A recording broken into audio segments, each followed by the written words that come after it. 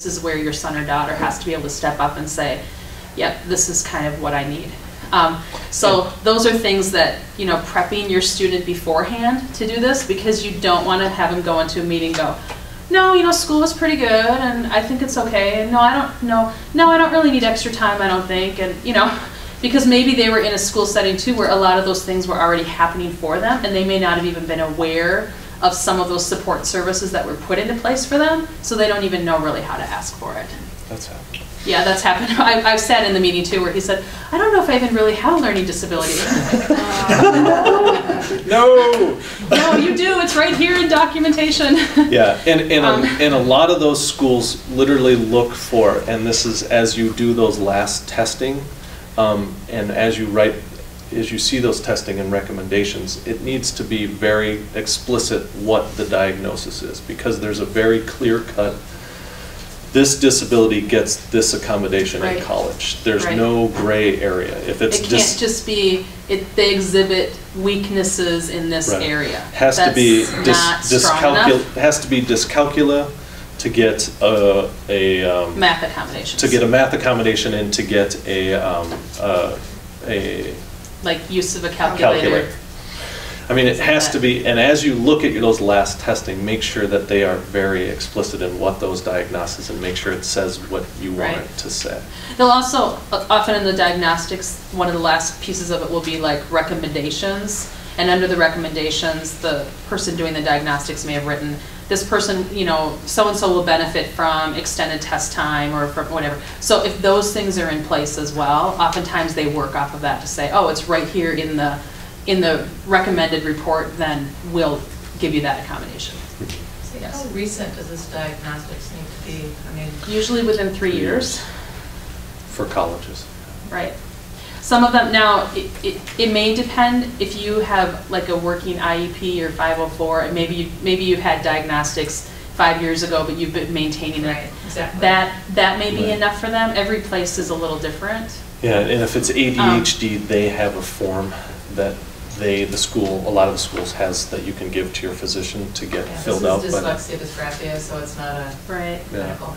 So you might be okay, but again, that's a great question then when you're looking at colleges to say, if we register with disability services, how recent of testing, what exactly do you need from us? Because it's a great expense. I mean, absolutely. He's doing fine with his diagnosis, with his 504, et cetera.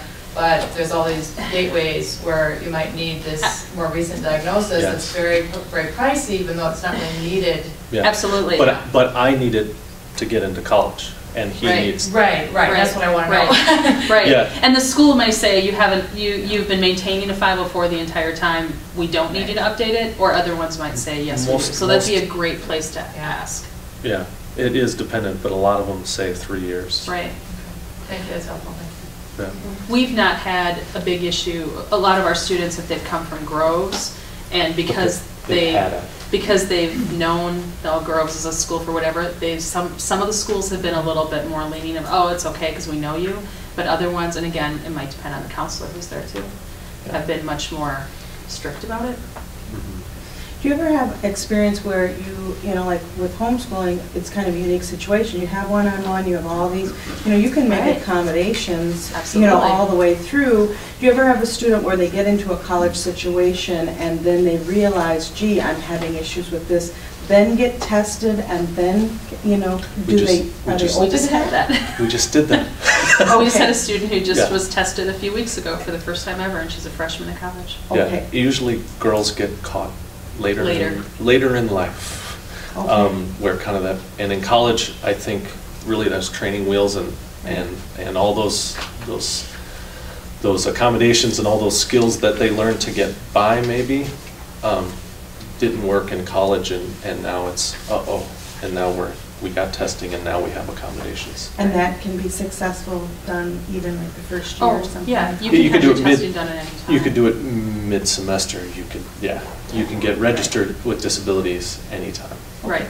At any time you can register. And so did they take that person to a private testing service, or here? Here we have a testing service here that Ray Boyd has done lots and lots of testing, and he's done it for or Or yours. Yeah. but yeah, if again, setting my kid up to be successful, if you think that there's going to be concerns, I would get the testing and make sure that you set it up so that they are successful if they're going to need it.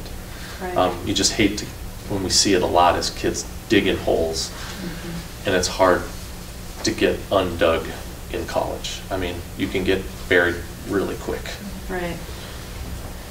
So back to this, a couple of other little things: registering for classes, purchasing your textbook. Some kids may need electronic copies then, so if you do that early, you have enough time to get those copies of books if you need those. It can take 4 to 6 weeks sometimes To get those. To get electronic copies through them. How are and this would be another one that a lot in colleges, there's tons and tons of text. I mean, it's a lot of textbooks, tons of reading, and it's done fairly quickly. And that's something that students need to know, and that's where a lot of our students use Kurzweil, which is a program that reads it to them. It's a text-to-speech program, and it's pretty powerful, and you can do You can do a lot of other stuff. Yeah, you can do highlighting, you can make 2-column notes Right. and Cornell notes through it pretty quickly. What is it called? It's called Kurzweil, and it's on our It's in a checklist. slide a little bit Right. further, but Right. but again, if you're using Kurzweil to get through school, there's lots of extra hoops that you need to jump through to get that get the digital copies Right. of books, to get it churned over into a Kessie file, which is read by. I mean, there's more steps, and that takes a long time to do. And don't wait till the first day of school to start Right. doing those things. So the program that Josh and I run, we work with students providing academic support, college support, and so these are things that it's on our radar, not necessarily student radar. So we put together a checklist that we send out far in advance to families so they know this, and we included a sample. You all have it. It looks like this. So this is one that we used in the past. That's why there's things on there that say GPS. So you can modify this for your purposes, but just to keep, these are things to keep in place. And we put it in a checklist format because we found too, we want parents to be aware of this, but this is also something that students have to start taking responsibility for this as well. So yeah, parents, you can be things like, have you registered with Disability Services, but a lot of this is kids need to be able to do this themselves. So there's a little bit more detail on our checklist here than what's on here, but we listed like, we throw this out to all of our students that you've purchased Kurzweil if that's what you need. And then we provide information on how to do that. We have more information on like your textbooks. Just a lot of textbooks are cheaper through Amazon, to be honest. So we help students negotiate that, and we'll have students say, I don't even know how to use Amazon or how to order a book. Okay, well, let's sit down and go through that process so you know how to do it and you know how to pay for it. And the other thing that some parents find surprising is that once you get to college, everything is addressed to your student, including the tuition bill, which probably you are the ones paying for, but it's sent to your son or daughter. And with everything going electronic, there's more and more that's sent directly to your son or daughter's email. So we'll have parents say, I applied for financial aid and I haven't heard anything from the college yet. And we'll say, have your son or daughter check his email. And there's probably an email there from the college about some FAFSA form. And these kids are like, I don't know what that is. And they just, they don't even read it. And then you find out that this was something that should have been taken care of. The same thing with the tuition bill.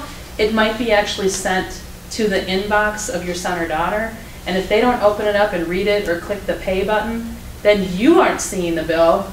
Then suddenly the classes aren't paid for and they're dropped from the class. And we've had that happen. So we've started to put those things on our checklist so that way students see this too, to say, you know what, even if you aren't the one writing the check, you need to be aware your tuition has to be paid. And oftentimes tuition is due 6 to 8 weeks before the classes actually start. So even though you're thinking, oh, second semester doesn't start till January, guess what? Tuition is due December 5th. So it's just to be aware of that stuff. So this is just kind of for your use. It's not the end all be all, but just an idea to throw that out there. So then you get to disability services, and these are just a few of the available accommodations. These are probably more of the common ones that we see for students. Again, though, you need the documentation to back this up. But most colleges that we've worked with have been pretty good about providing for students private rooms for testing, extended test times, that they, like instead of having to write out an essay exam, that they could do it on a computer to use spell check and things like that. They can get a peer note taker, or what's really popular now is getting copies of lecture notes from professors. Some professors will put it right out on their websites. So whether or not you have the accommodation, it's available for